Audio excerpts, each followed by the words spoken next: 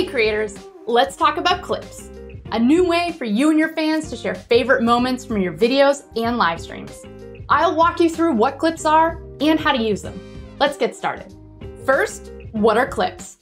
Let's say there's an epic moment from your latest live stream that fans want to share with their friends. Or maybe there's a cliffhanger from your latest video that you want to promote on social media to draw in more viewers. With clips, you and your fans can share 5 to 60 seconds of your existing content to highlight must-watch moments. Clips have their own shareable links, but they don't create new videos. They're only pointers to existing videos or streams.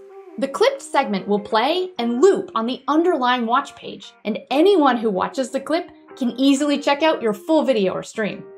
So think of clips as a way for you and your fans to drive new viewers to your existing content. And all metrics such as views, watch time, and ad revenue will be attributed to your original video. Now let's walk through how to use clips. When signed into YouTube, click on the clip icon under an eligible video.